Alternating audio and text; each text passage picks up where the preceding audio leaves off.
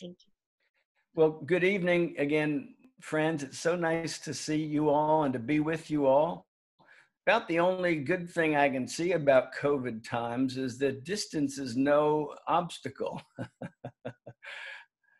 During the 32 years I taught at CFS, I sometimes used guided meditations to introduce a writing prompt, to settle an antsy classroom, or to help students learn to make the most of settling in or silent meeting. This evening, we're meeting during especially challenging times. We are separated in space, even as we strive to be present together. As a nation and a school, as families and individuals, threats seem to abound, from the pandemic to environmental catastrophes, to poor political leadership or the lack of it, to a rising tide of hate that makes racism more visible than ever in America. So many of us are anxious and angry and struggling to find or regain a true center. On top of that, many of our most dependable sources of comfort may not be available to us. We are locked down, separated from friends and family, and unable to connect with communities and places that give us strength. CFS is one such community and place. School is in session now, but still closed for most of its students. Teachers are stuck at home, just as students are. Interactions have become two-dimensional and touchless. It's hard to sync up a conversation these days. In such times, our sense of nostalgia and our need to be grounded may be heightened. That's the case for me.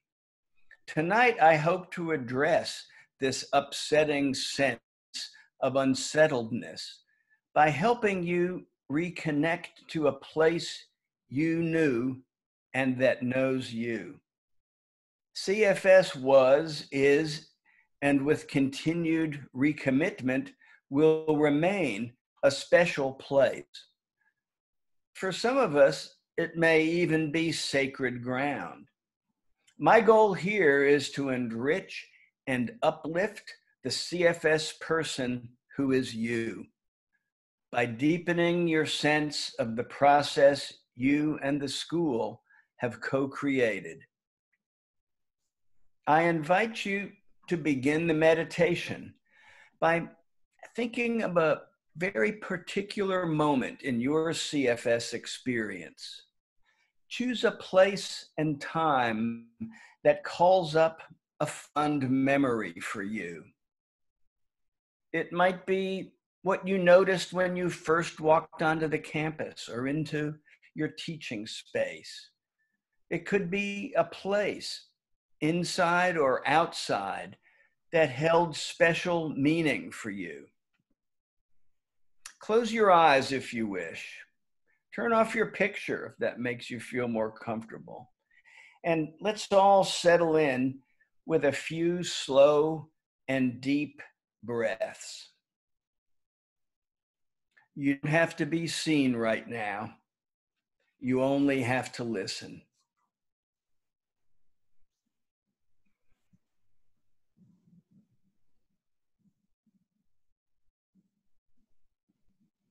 In your memory and imagination, notice where you are at CFS.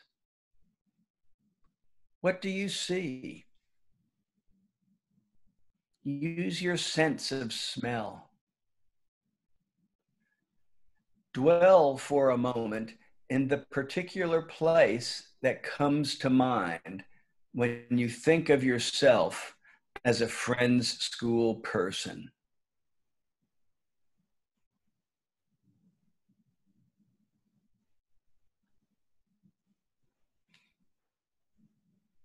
In a moment, I will take you from where you find yourself back, way back, and then forward in time. It will take less than 30 minutes and end in silence, which Rebecca Swartz will break.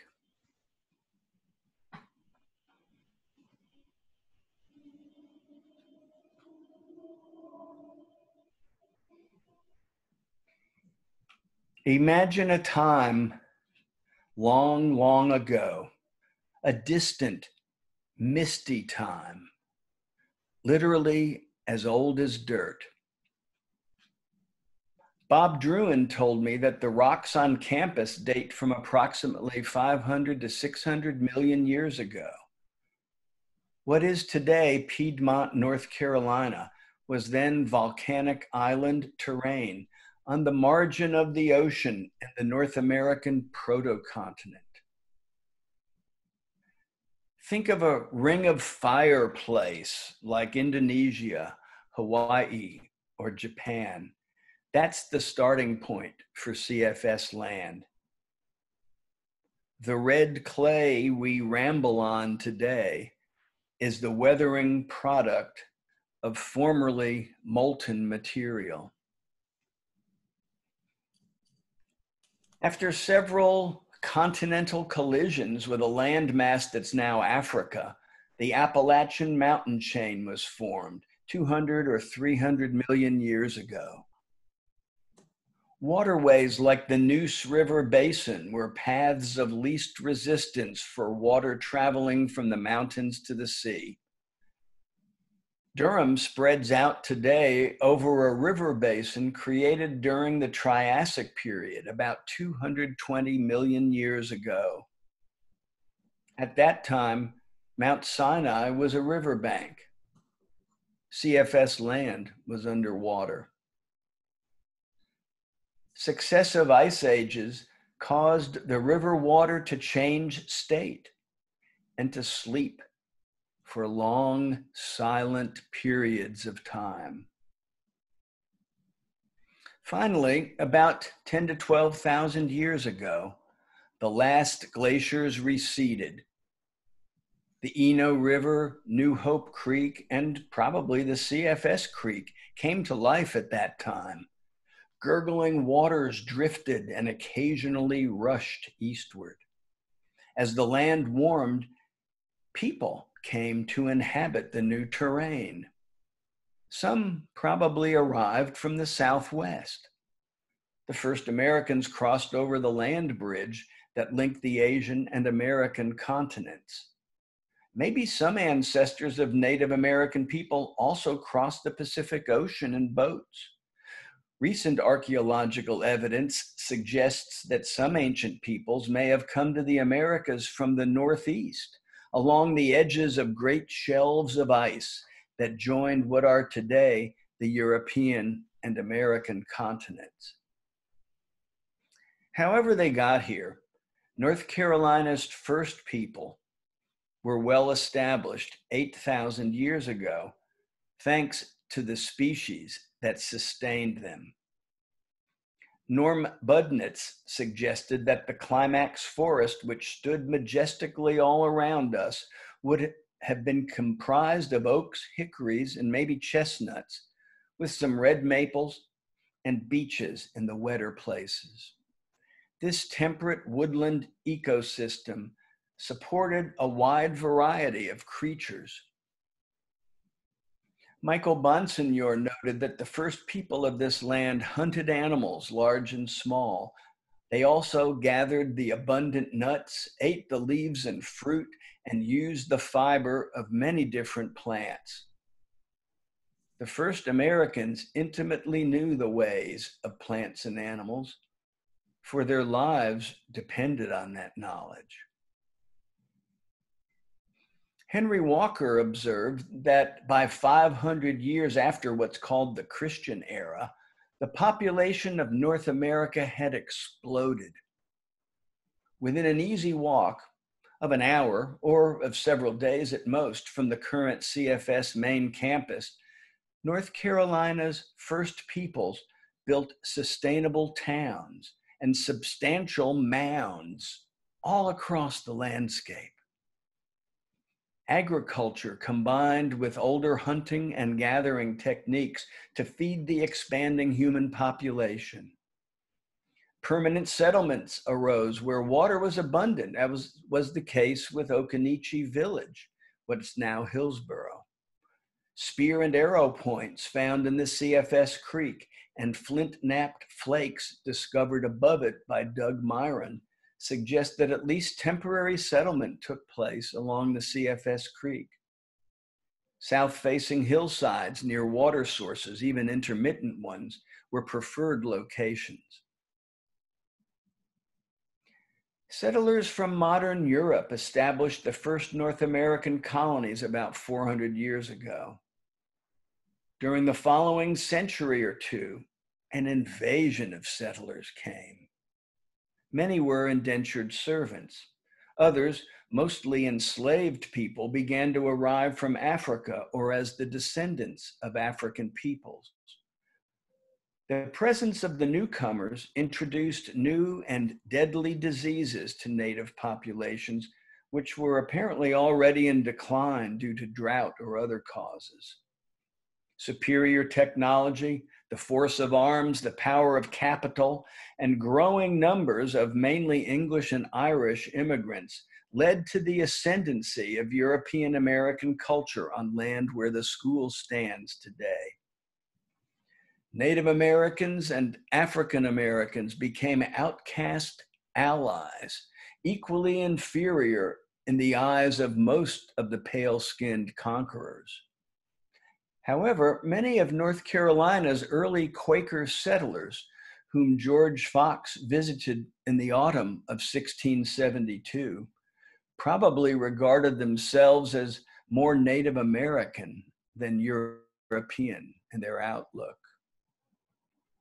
The Okanichi people, who originally came down from Tidewater, Virginia, pushed south by a snowballing mass of European settlers, briefly were a local power. But by the time the war with Britain divided the sympathies of the new Americans, members of that Okanichi tribe had been scattered and absorbed, either as economically disadvantaged blacks or as more socially mobile whites. I like to imagine the woods on the CFS campus serving from time to time as a place of refuge for people seeking simply to be left alone. A colonial road, originally a Native American trading path, briefly followed the creek that most clearly defines the land that is now CFS. End to end, that colonial road stretched from Hillsborough to New Bern. 27-year-old John Lawson walked on or very near this road as he traveled through the Carolinas in 1701. Lawson later wrote favorably about the land, animals, and people he encountered in a book entitled A New Voyage to the Carolinas. This volume, published in London in 1709, was partly responsible for an influx of new settlers to central North Carolina, quite a few of whom, for a time, were Quakers. Martha Klopfer once showed me where the high-banked Eno Lawson Road crosses the CFS Nature Trail, behind their house near the gravel horse training ring. From Mount Sinai Road, close to Old Stony Way where the Walkers live, the colonial roadbed enters the CFS campus near the shop, follows the creek, and continues through campus to traverse what is now my son Dave's farm, Red's Quality Acre, on Norm Budnitz's land. Quakers, mainly from Ireland, settled along the Eno River in the 1750s and built simple but successful mills, taverns, and farms, and more than one meeting house north and east of Hillsborough. In fairly short order, more ruthlessly enterprising colonists forced these early friends off their prime land. As the regulators heralded the dawn of the American Revolution, a mass migration of 40 Quaker families to Georgia signaled a friendly retreat from Orange County conflicts in 1768.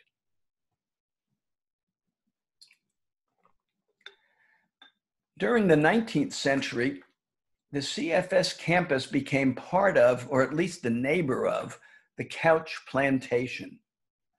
Friend School Road used to be called Couch Road until it was relocated to higher ground in the 1970s and then renamed by Orange County in the 1980s. Cotton and tobacco were probably raised on the clear-cut land that became CFS. Certainly, hay, corn, and field peas were grown here in the decades before the first students arrived. Back in 1865, with General Sherman's Union Army occupying Raleigh and Johnston's Confederate forces massed in Hillsborough, CFS was a no man's land. Foraging or patrolling soldiers must have roamed the campus that early spring.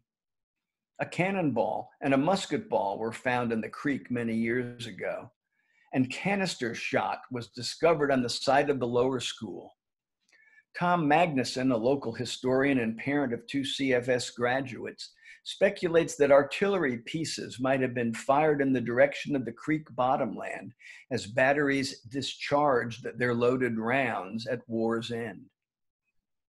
More Civil War relics, or artifacts from even earlier times, can probably be unearthed if we carefully dig the footings of future buildings. After the Jubilee of Emancipation, the old Couch Plantation became a racially diverse neighborhood of subsistence farmers. Dedicating the high ground to the glory of God, former slaves founded the Mount Sinai Missionary Baptist Church in 1871. Both black and white Couches lived close by what is now the school, and some remain its neighbors. Quite a few descendants of the black Couches became valued members of the CFS community. An American Friends Service Committee work camp in the late 1960s did much to forge friendly relationships between the new school and the older church. As the 19th century yielded to the 20th, sharecropping residents of the Mount Sinai community would cut through land that's now the CFS campus as they walked to Hillsborough or to University Station. The train was a main artery of transportation to Durham in the first half of the 20th century, although farm and household supplies were typically hauled to and from Durham with a wagon and a mule. In the early 1970s, Greg Garneau and Carol Stern learned much about these old-time ways when they worked and visited almost daily with Tom and Bessie Couch, then elders in the Mount Sinai community.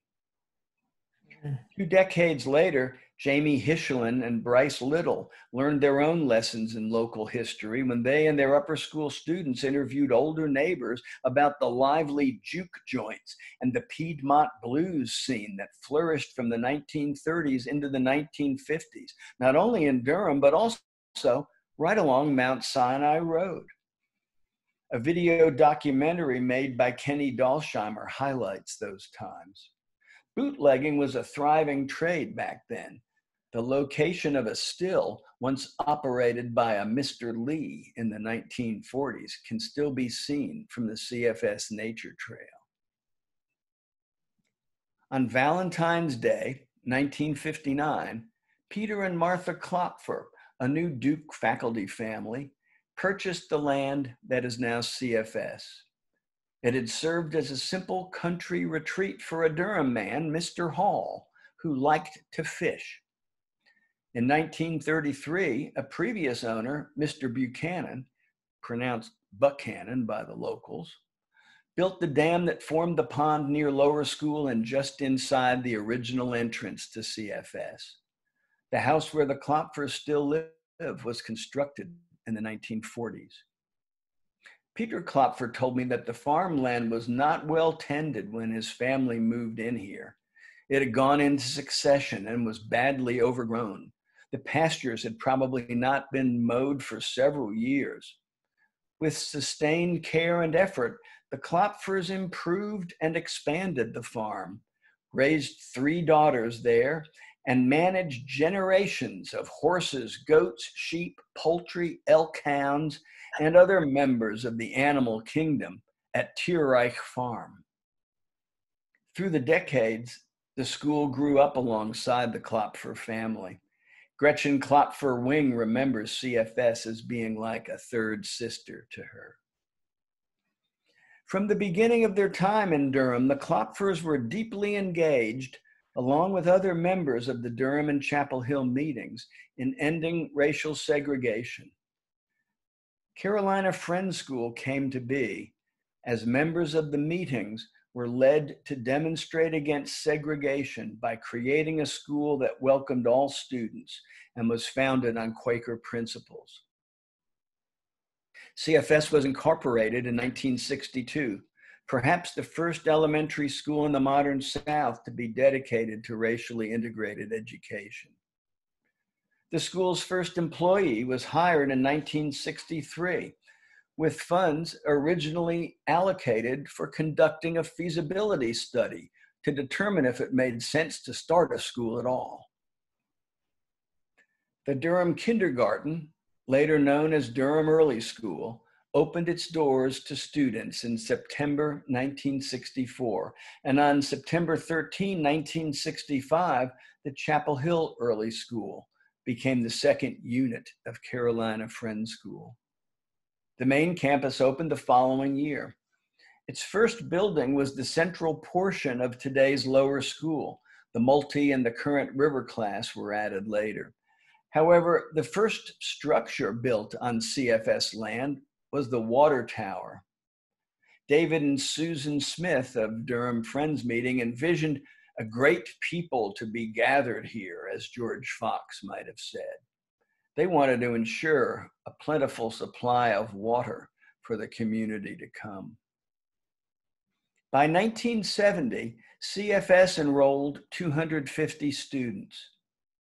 4 prefab World War II era buildings, the UK's, originally erected on the UNC campus, housed the middle school until a new middle school building opened in 1971. The current music house and annex are former UK's. In 1972, the Quaker Dome was constructed. The school's longest serving staff members were hired in the very early 1970s. CFS honored its first graduates in 1973, a young man, Willis Bunk James, and a young woman, Tyree Barnes. These 2 African-American teenagers had left their segregated schools in eastern North Carolina as a matter of principle. The next year, 10 CFS students graduated from what is now called the Early College program at Guilford College. In 1975, the original log upper school building opened its doors. Teacher and Durham meeting elder Cal Giger supervised this building project along with his young teaching assistant, Terry Pendergrast. By this time, and with only 2 early schools, CFS had grown to accommodate 425 students. Current enrollment is 514. During the 1980s, further improvements were made to the main campus. The center building was constructed by contractor and former school parent Bob Calhoun and completed in 1986. The campus early school, originally a house purchased with donated funds and moved from a location halfway down Mount Sinai Hill, opened in 1988, and the shop was completed in 1991. A predecessor to all these projects, the Upper School Hut, was built under the guidance of Terry Pendergrast and John McGovern with help from students. Wood for constructing the hut, originally called the Student Lounge, was cut with a portable sawmill powered by a VW engine. It's interesting to note in this connection that in the 1920s and 30s, the father of Tom Couch had made a hard but profitable living operating a sawmill that furnished ties for the Southern Railroad. In the 1990s, lower school, middle school, and the early schools were all expanded and updated, Ellen Weinstein and Dale Dixon worked with staff and board to design these campus improvements. Following the school's first capital campaign with $1 million goal, a library, art studios, science labs, a computer lab, and several new classrooms added 2 new buildings for upper school and middle school use in 1993. The CFS gym and its adjacent soccer fields went into service in the year 2000, the generous gift of an anonymous donor. The gym and soccer fields occupy land once owned by sisters who disliked the school, perhaps because it was integrated, but definitely because they thought that noisy students and traffic disturbed their rural peace and quiet. These couch sisters, who had married Widener brothers, would never have sold their land to the school, but through a cleverly conceived arrangement, they sold their land to Duke Forest, who then swapped some wetland behind the campus early school for the site that now accommodates the gym and playing fields and the current school entrance. Today, that entrance leads to paved roads and accessible paths and buildings. In the 1970s and 80s, CFS teachers used to joke that the school was ungraded, like our driveway. The next campus improvement was the Upper School Meeting Hall in 2009. Inspired by audacious aspirations, CFS launched the Building Friends campaign from 2010 to 2015. This unprecedented fundraising initiative transformed, expanded, and modernized the entire school.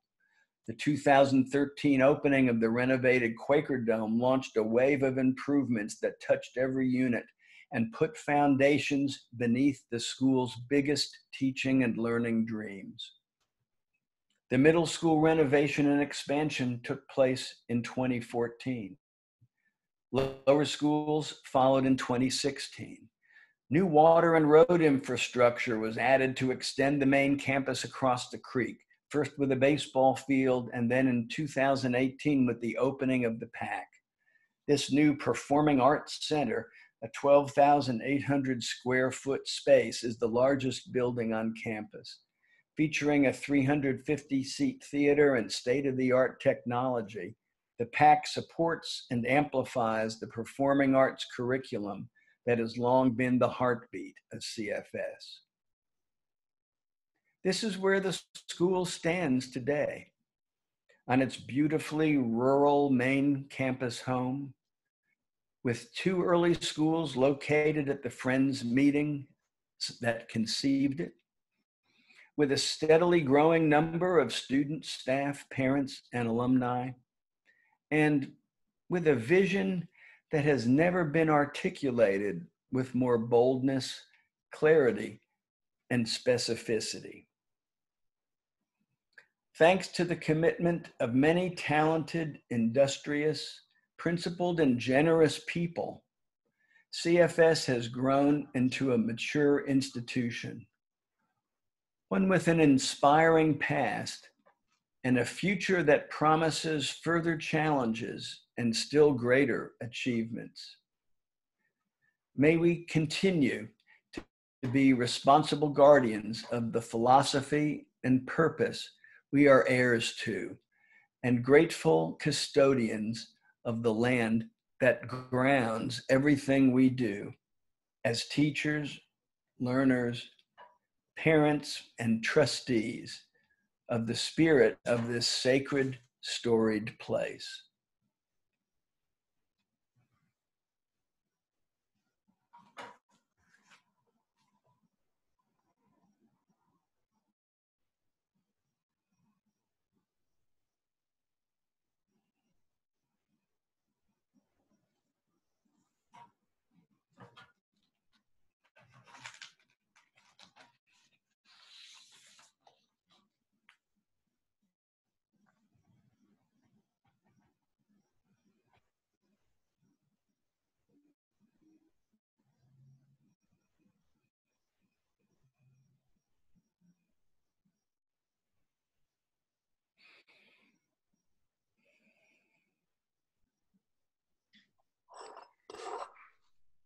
I'm going to take a second to turn up my lights.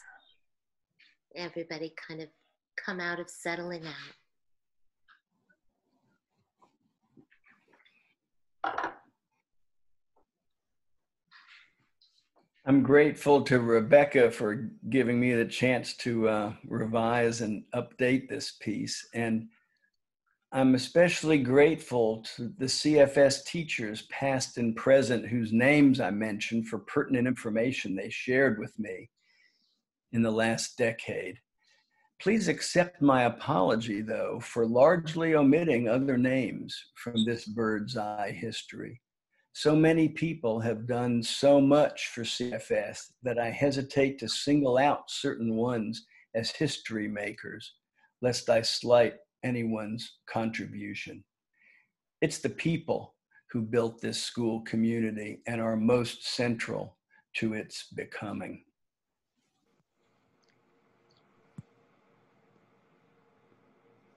And with each passing day, it's other people who help create today's history that tomorrow will be looked back at. And so everybody in this room plays a role in that. I can look around at all y'all's names, and whether I know you or not, I know your names. And I'm grateful that you were here. I think about following Jim's talk, I think about the turkey trot, which I know is not something you can be at if you're in California or Norway or another part of the country. But on the turkey trot, if you ever find yourself in Durham on Thanksgiving morning, that is not a COVID-19 year, okay? Hopefully after this year. Martha Klopfer leads a walk that takes you directly across the road that Jim referenced, that seems to be a trail that comes from the shop up through the land. And that feeling of being in history when you're on campus is pretty hard to beat. I also just want to say there's a lot of opportunity in what Jim talked about. There's a lot of all of us sharing our memories that feed into the land and the place and the history that Jim described. And I hope we'll keep adding to that. And I hope that you know your voice is wanted and desired, greatly desired, in adding to those stories. And there's a variety of ways of doing that. So if you don't feel like you're accessing those right now, please, please, please find me. I think the only Rebecca at CFS, and I want to hear from you. Lastly, I want to say, Jim talked about building friends and all the changes that have happened since then, which have been in pretty much the last decade. But the non-renovated Quaker Dome holds a really big place in my heart, as does the water tower that many of us remember in the center of campus. And I just don't want to let it go without saying that those things are really special too. And I hear stories from alums of playing basketball in the snow in the Quaker Dome, or various things that happened over the years with the water tower that we don't need to talk about right now. But I know it's a part of people's mythology. And for those of you that don't know about it, who want to know about it, I am more than happy to gossip with you at any other time during the day. So just let me know, okay? And I'm gonna turn it over with a big fat thank you to Jim. It's been a long time since I've heard that, and I'm really, really grateful. Thank you, Jim. Thanks for the opportunity to share this perspective, and I hope it was enriching for you in these challenging times. It's really great to be together. If I'd never have to hear about these times challenging again and only have to think about the ways that I've connected like this that are different, I'll be grateful. Jim, I'm so glad I made that catastrophic mistake by hiring you years ago. Thank you, Jim. It was wonderful. folks, if you would like to stay, I'm going to leave the room open for at least the next 15 minutes, whether I'm in the room or not. You are welcome to chat or catch up or leave a note in the chat if you want me to email you or connect you in any way that you're not currently feeling connected, okay?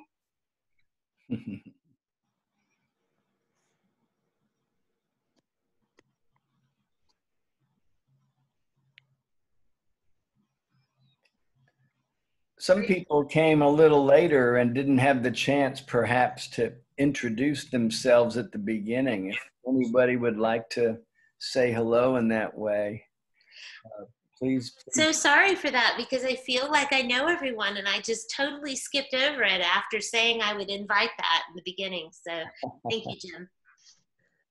So this is the ring wall. This is Jan Z. Okay. Go ahead. Okay, thank you. This is the ring waltz, Sharon and Chris. Chris's mother, Mildred, was one of the founders from the Chapel Hill meeting.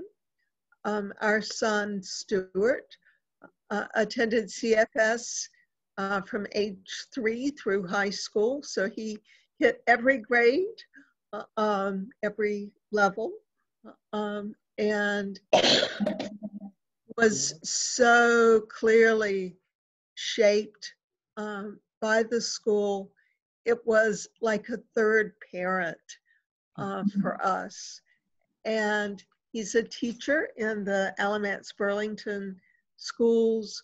For the second time this year, he won Teacher of the Year for his school, was a finalist for the countywide Teacher of the Year.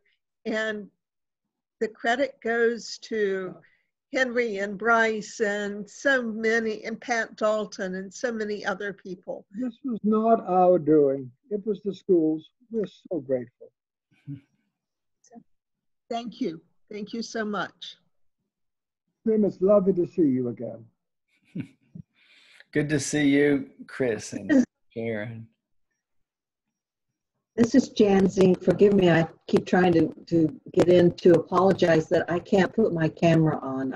It's been not working all day, but it was a beautiful thing to listen to. And I thank every person, every face and voice that's here has enriched the story as well. Thank you so much. Jim, it was wonderful. Thank you, Jan.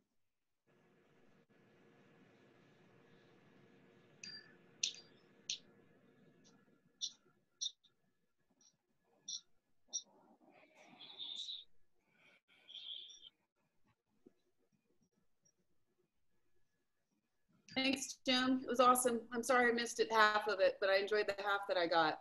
This is Jillian. So glad you could join, Jillian. Nice to see you. You're in my virtual fitness studio, so I had a class right before yours, so I couldn't, so I couldn't jump in on time.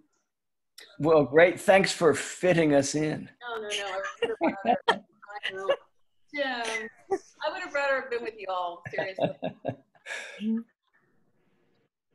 Anyhow, it was wonderful. I enjoyed it. Thank you. Jillian, there may be other opportunities, so I'll make sure to include you if I can, okay? In case you want to catch the first half. Hey, Dawn. Hey, the rest of you. You know, I'm looking at Mark Goodwillie and thinking about Henry Walker's and Mark's collaboration with all these great videos on Henry's unofficial history of CFS. Does anyone not know about that in this small group now? So there's the unofficial history. We usually list it in e-news. If you're not getting e-news about once a month, maybe every 2 months in long periods like the summer, please let me know. We also have Quakerdome, which is an alumni site on Facebook. But if you are an alum at any point, whether you graduated or not, you're an alum. If you are former staff in any way, you're an alumni staff. If we can count you an alum in any way, we want you on Quakerdome. So please let me know, because that's a great way for me to make sure that you're getting our communications. If you're not already getting e-news, it's just another double check, and it's a way for you to share with your network, of which not everyone wants to be on Quaker Dome. Or there's a 1970s alumni group, which is sort of broad, but it's mostly lifers from the early years. I want to make sure that you're hearing from us, and I want to know that if you're not, how can we connect you? Because nobody should feel excluded in any way, and that's not the intent by any of these sites or any on the various channels. It's just trying to meet people where they are.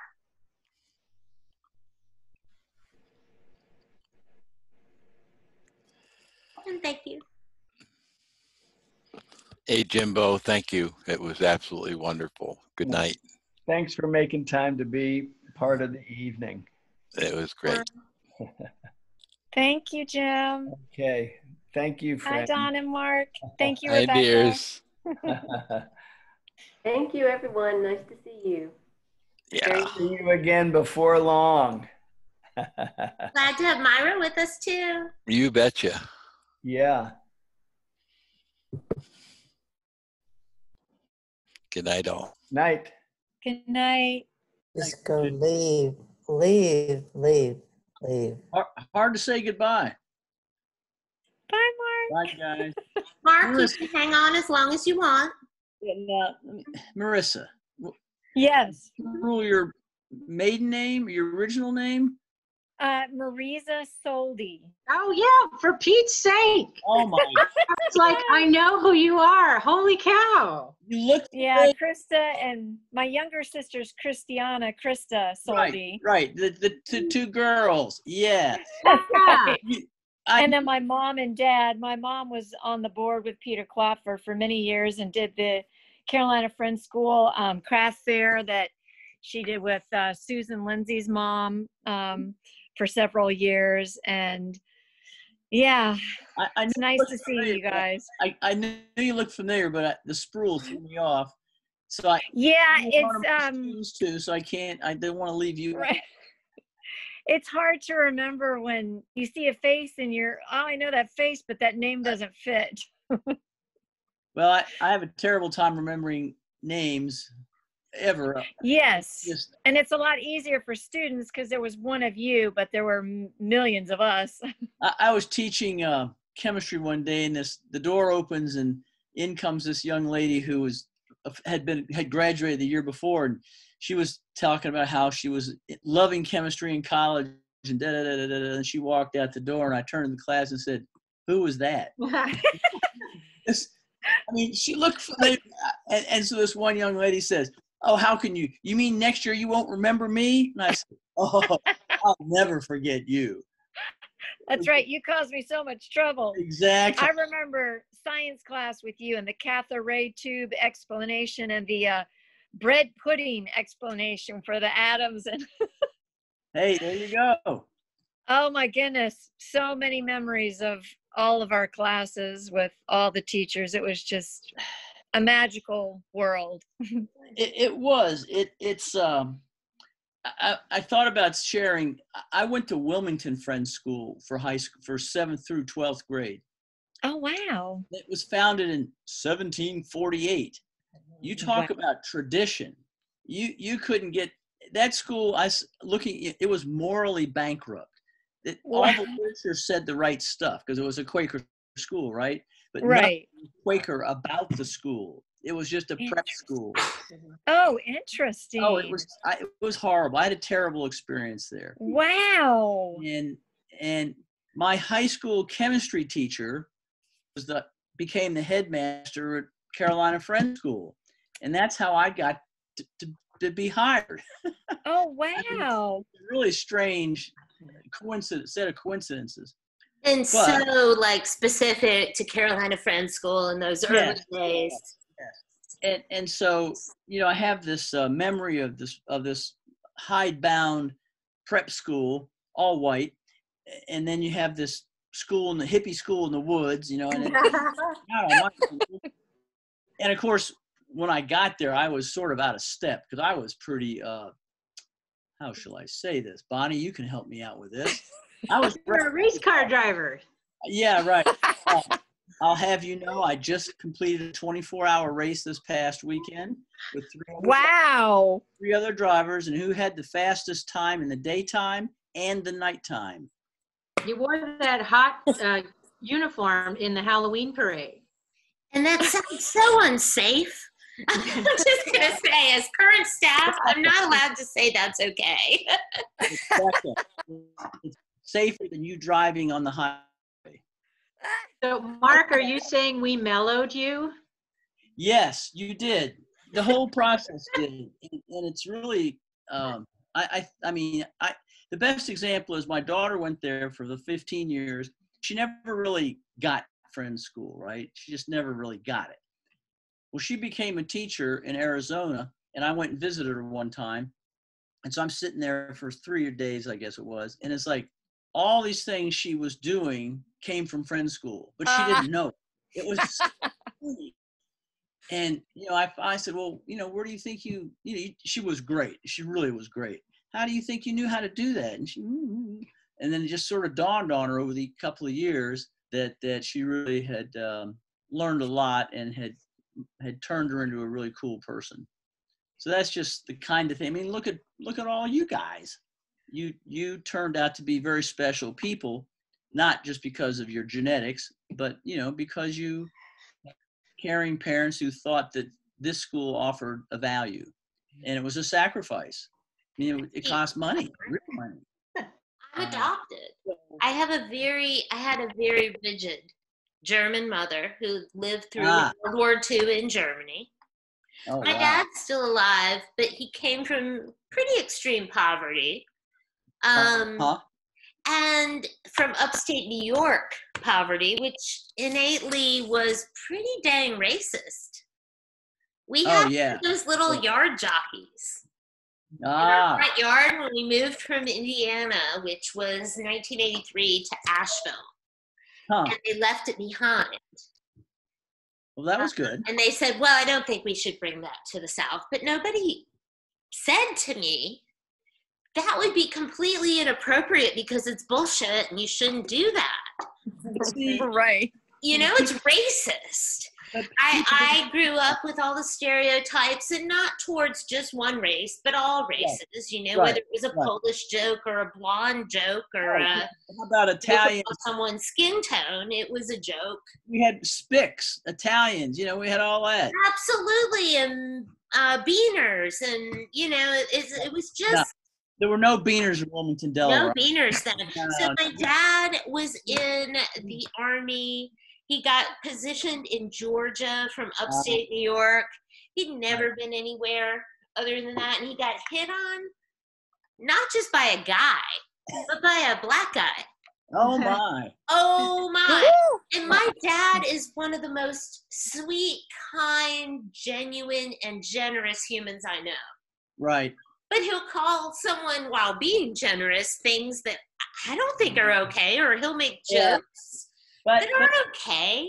But he doesn't mean them because he's raised that way. He doesn't really understand. He's 85 in October. Listen, I'm 72. Wow.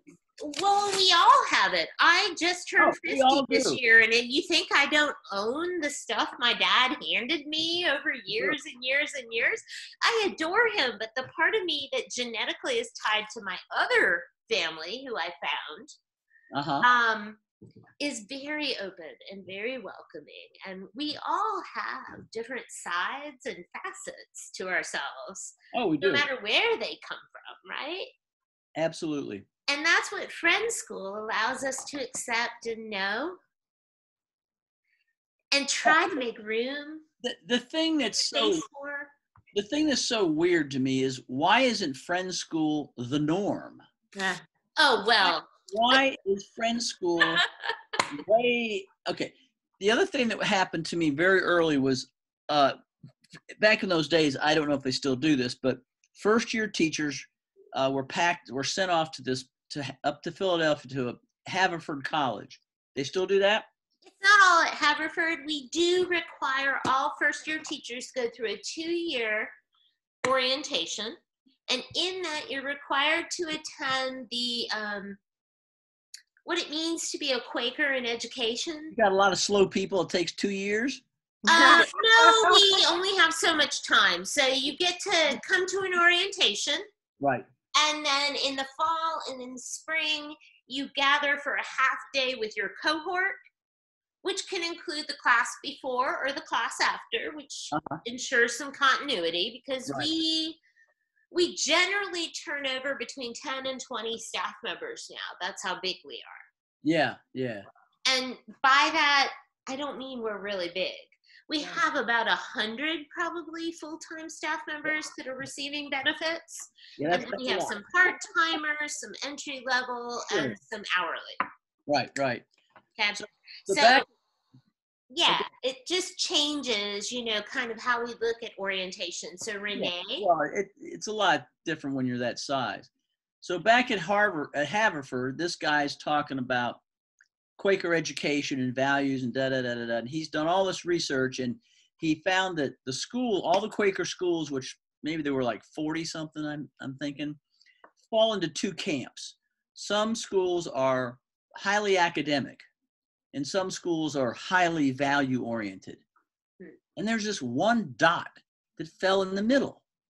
So, you know, you had all the academic people over here and all the touchy-feely people over there, and there was this one dot in the middle. Yes, us.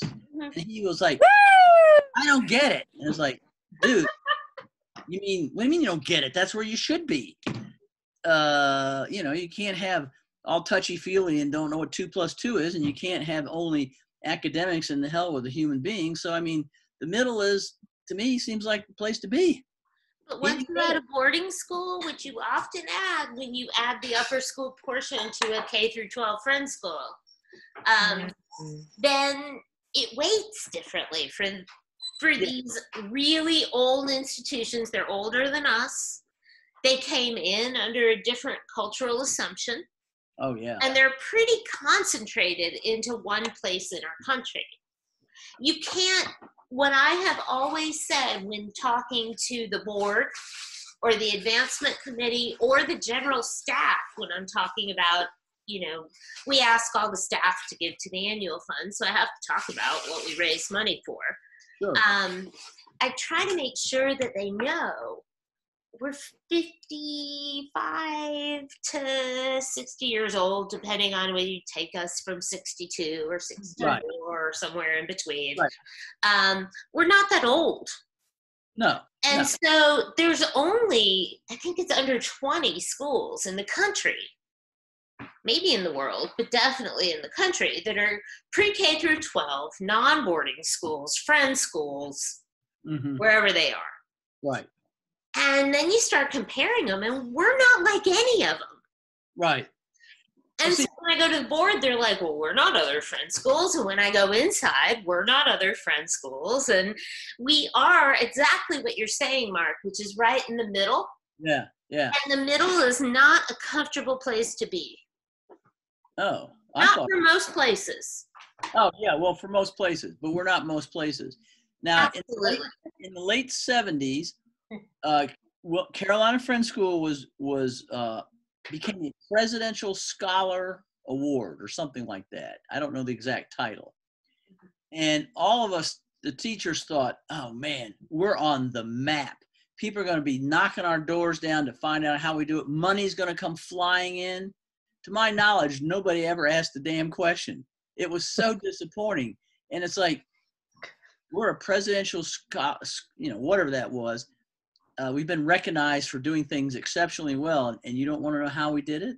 Yeah. That was very discouraging. Yeah, we also won an award for energy conservation because we never had the heat on.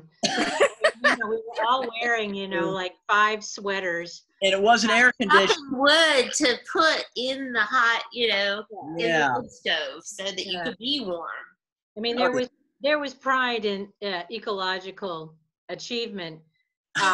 And there was pride in rebellion. There was pride in setting yourselves apart. Right. And in being people that forged a different path that was true and fair and socially just. Wells Edelman. Yeah, Wells. I was just thinking him. Yeah, he was I mean, what a guy. What a guy. Yeah. I mean, he was really something. Well, I remember him. I guess the bottom line is that you can only change what can be changed in your world. You know, you can't, we can't stand up and get on our soapbox and change world politics, although we should. We can try. We can laugh. We can try. We can try. You have to deal with your local world and the people you know and who will actually listen to you, and you know, slowly make a difference. So I think of Friend School as sprouting seeds all across the world, and people like you, Bonnie and Marissa and Rebecca, you young people, well, most of us. Thank you. Not anymore, but thank you. Yeah, really, I know. God, geez. Well, that's one thing about the '70s reunion things. It's funny is like these. Well, quite a few years ago, all those kids were turning like 40s, and they had teenagers, and they were complaining, raising it. It's like, dude, what do you think? This sounds very, very familiar. Jillian Redfern would be a perfect example. She was hell on wheels. And then when she becomes a parent, it's like, well, you shouldn't do these things, sweet. It's like, well, yeah, come on. You guys, I want to encourage you to, I can't like broadly share your emails with each other without permission. You guys can.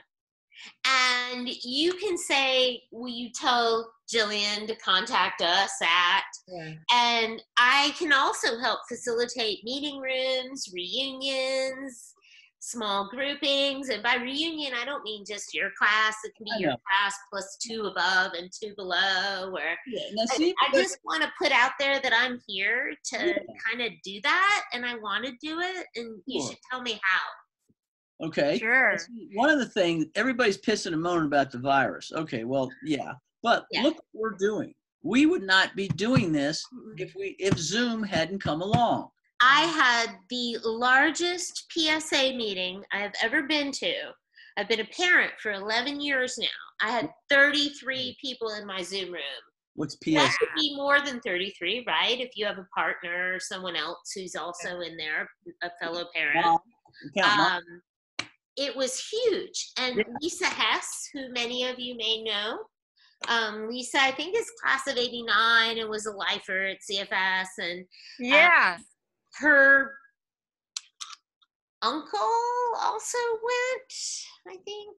I don't know what year. Wow. But he would have been a Crabtree. That's how you guys would know them. Exactly. Lisa Crabtree and her, whoever her uncle or cousin was.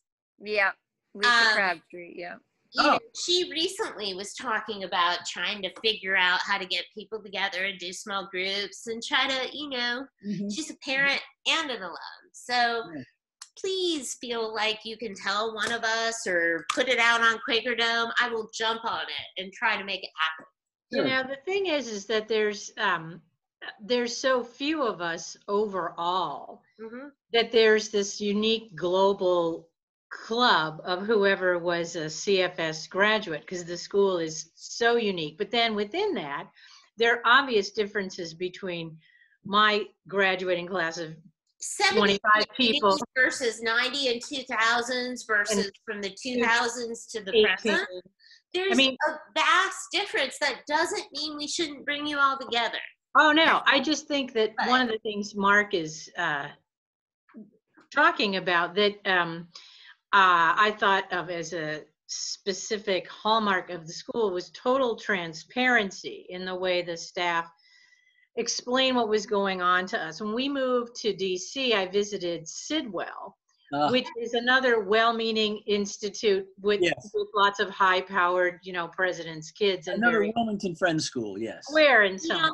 And think of ourselves as Sidwell, so yes, but my memory of when I was probably 16, maybe, there was a lot of tension with the school had taken a position not to have standardized testing in some format or other.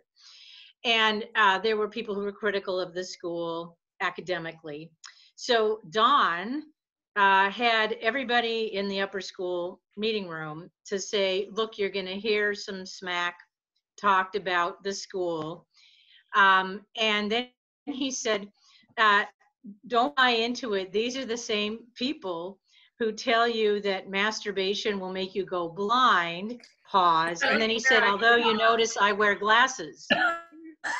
And we were all like, what did Don just say? And it remains one of my favorite moments for all those years, because it was so real. But also, I mean, it was one human speaking to another human, even though that other human was plural. It was assuming that you all have the same agency, the same forethought and ability to come to what he said, right? Well, but the idea that you should be, you could accept the role. Okay, so Jim used the expression being a custodian of the land and its beauty and history. But also, we learned really early that we could accept the opportunity to be an advocate. And being an advocate for the school, you had to be able to be, well spoken in front of older adults and that sort of thing if you wanted to defend, I guess I should say, the school's philosophy. And we were given the background that if we wanted to do that, we had enough information about why the school's policies existed and what the Quaker philosophy was. You did not have to accept that role. But if you did, you were equipped to do it well. And I can't think of many other schools where the students are given that much opportunity to be a representative in that kind of equal level. I mean, that was, I took that very seriously for life. Meeting eye to eye, right? And respecting the eyes that you meet as being equal to yours. Hence, we use first names. Hence, exactly. I have a student who, to this day, if she feels like she wasn't part of the conversation, that there was something placed on her, she'll be like, why do I have to do that? She's the smartest teenager I have come across, and she's the only teenager I have that challenges. But it doesn't matter what it is. She can find her way around the argument.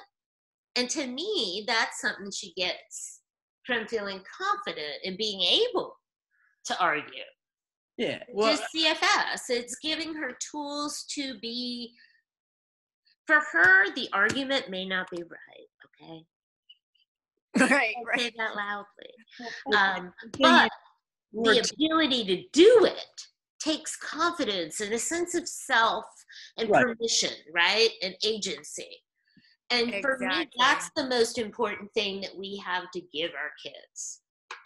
I apologize. I have to say bye now, but everything you're saying is exactly what I felt. It definitely gave you a sense of advocating for yourself, speaking up for yourself, also trying to come to a consensus with a group, even if you disagreed. That's right.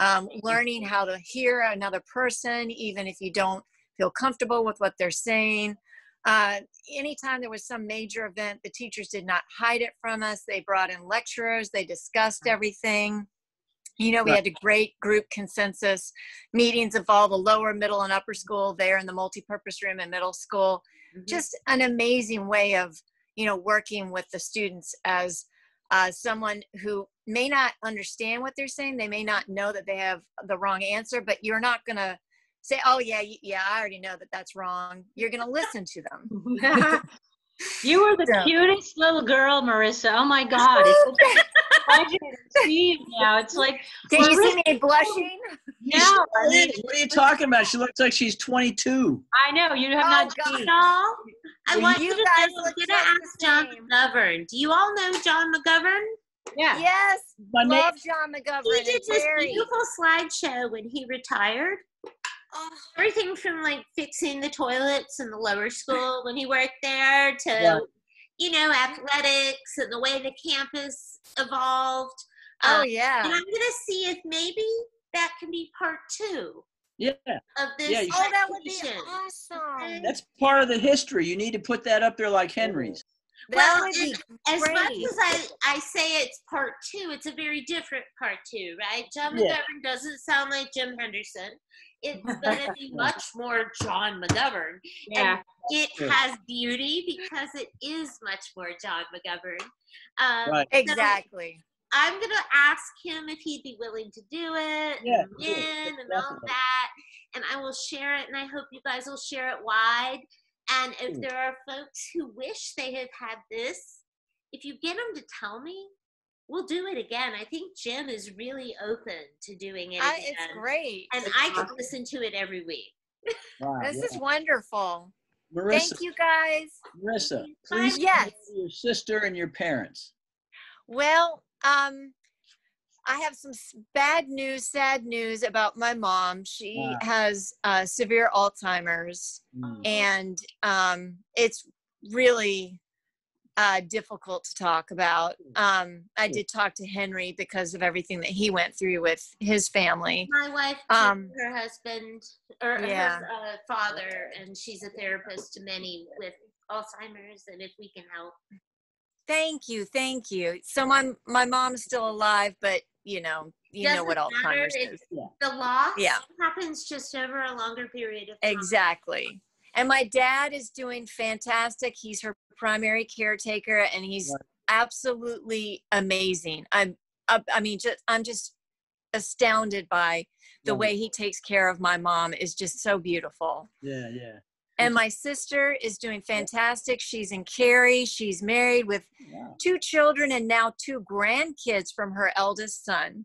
Wow. Wow. And we have 2 children, no grandkids yet, better not. Well, great. Well, you look really happy. Oh, well, thank you. That's amazing. I'm stunned that you would say that right now, because we're going through some very sad stuff with my father-in-law just passing away from complications from COVID. Not that we were anywhere around. He's in Tennessee. We're here in North Carolina. No. But he just passed away. So thanks for thinking that I look so happy. You do. You actually are glowing, and you look thank you. fabulously happy. It's because of you guys. You're as happy as It's Bonnie. because of you guys. Are you kidding me? Look at that smile. Yeah. All right. Well, guys. Thank you, guys. Thank Bye. You. Take care. Mark, Bonnie, I hate this. Jan. Jan, I hate to. This is Jan. I just want to say to all of you what an honor it has been to be a fly on the wall, and what an honor it is to be part of this family. Love you all. Thank you. Bye, Jan. And All right, Bonnie. we'll check in with y'all again soon. We are very proud to be part of the Friend School family. Oh, the fact that not only you came, but you brought your mom. And very popular, popular Friend I'm School. so glad that you came. Thank She you. directed the Great Quillo middle school production of Spring '74 and various other important stuff. So Please, you can help me a lot, Bonnie. When I plan, I'm an East Coast planner. I'm going to admit it. I suck. I don't always think about what time it is. Oh, don't worry about it. Sometimes we have to do the morning instead of the evening. Please help me plan so that it works for y'all too. Yeah, this is fine. Yeah, super duper. Well, see, Connie wanted to come. Connie Toverud. She lives in Scandinavia. She's in Norway, and that's a whole other side. But I want to make it so that we can all be part of it if possible at some point, because you and Bonnie, or you and Connie in a room, Connie and Bonnie, that would be pretty sweet. Well, we'll work on it. And we're going to say bye. I'm going to make my mother a pancake dinner. You guys have a lovely breakfast for dinner. This was so awesome. And you'll hear from me soon, and everyone is good. I'm glad. Keep us posted. If at any point you're not, let us know if we need to throw out a lifeline. Yeah, I know, from the fire. We're doing okay. I saved the Friends School archives when we were evacuated, and I brought them back. No doubt. No doubt. I trust you in that. All right. Night, night. Privileged Night, to meet you. Privileged to meet you all. Bye-bye. Bye, guys. Good night, Jan. Rebecca, I just couldn't leave without just telling you how proud I am of you and how proud I am of me because you are so natural in this. So, this kind of thing is so easy and so fun and so a part of who we are as and friends. so important to building and knitting the relationships. So this is the event I was talking about. We're going to see it in other forms, hopefully. But next up is me whining and dining John McGovern to do part 2. I have like a 5-part series. While you're doing that, why don't you take his official copy of the agreement and see if he will sign it? Oh, happy to. Just make sure I'm connected or shared or... Send him an email and I'll copy you on it, okay? Okay. Yeah, no, I'm happy to do that. And I'm happy to make sure it gets dropped off and he signs off and whoever else he wants. My guess is he'll want it's something that Jonathan I have needed. That's picking up a dropped ball for me and I would really appreciate it. But I will either email or phone him and talk to him first. Oh, yeah. And any chance for me to hang out with John, I love, John's curmudgeonly and John's, like, a little hard around the edges. And I just love that the part. big heart. That's the Great part that, works for me.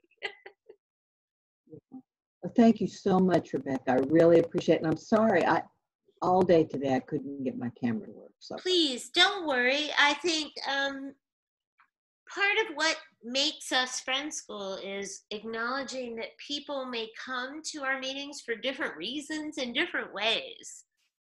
And whether you were always just a screen that said Jan Zink, or sometimes we're present, or all the time, it shouldn't be a judgment on how you show up. That's part of who we are. I think it's so much easier if you can see someone's expressions, but not it tonight. is, but it doesn't have to dictate it. Just like on Facebook, I can have ongoing conversations with Rob's wife, Jen, and barely know her and really feel like I know her. So just know, I think just you showing up matters a lot. Well, thank you so much. I really appreciate it. I'll show up. If you do it 10 times, I'll be there every time. Well, tomorrow I'm going to sit down and I've got about half of what I need to get Kim to Kim.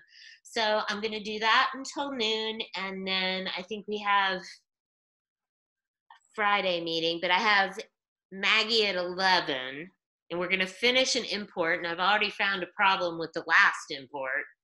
So we got to fix that. And I think other than if we have a school nurse, I'm good. It's just a regular day, isn't it, Rebecca? I wish.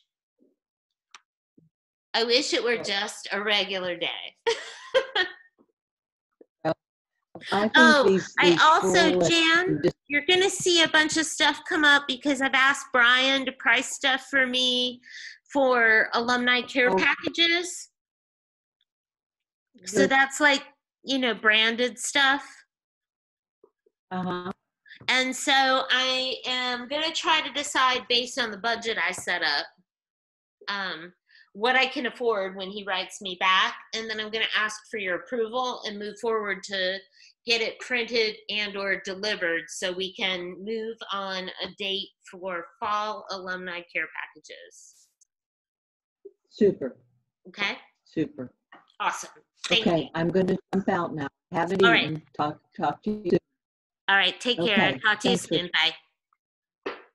Bye-bye.